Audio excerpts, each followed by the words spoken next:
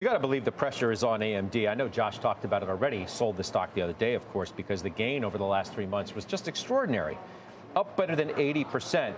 Kristina Partsinevelos is following this story for us today and says, basically, don't look for AI to save the company this quarter. So what does that mean? Well, that means not this quarter, but it still means that the stock climbed high because of just outlook and guidance.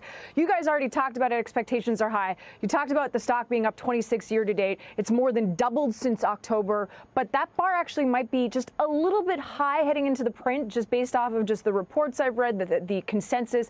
Firstly, why is that? Intel's weak Q1 guide serves as a barometer for AMD, since a large portion of AMD's business does consist of the same kind of business, traditional servers and personal computers. So that non-AI weakness in Q1, this current quarter, has some rethinking their estimates. For example, AMD's EPS estimates, earnings per share, have come down about over 12% since October 1st.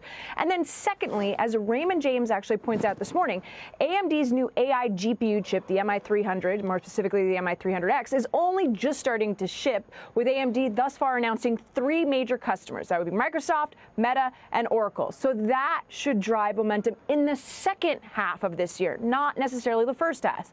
AMD estimates that its AI chip will bring in roughly $2 billion in revenue in 2024, but many are actually expecting that number to double, or I should say, hoping that number will double this upcoming earnings, even if AMD's not an AI portion is weak right now. So that's where that whole thesis comes from, Scott. A bullish outlook for their AI GPU chip could offset any near-term weakness and help this stock out of earnings. But if we don't get that, then you may see a more negative or muted reaction in the stock. We'll see an OT as well.